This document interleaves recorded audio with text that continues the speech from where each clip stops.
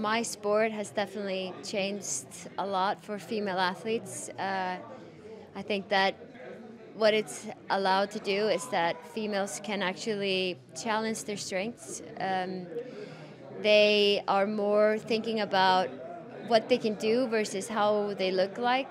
They're not afraid to be strong, and they're not afraid to putting it all out there because of what society thinks that they should look like or behave like.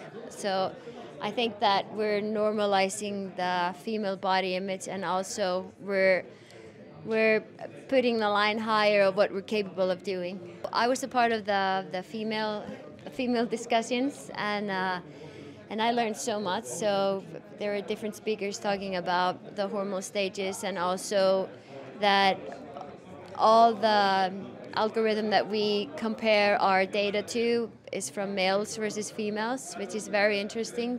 How to get the best performance for being a female athlete and having to deal with different things that males have to deal with. So sleep and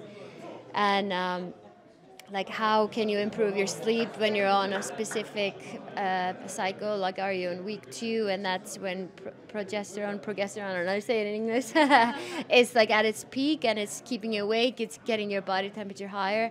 How can you use nutrition to help with that? So it's just learning all those small things that can help you get better.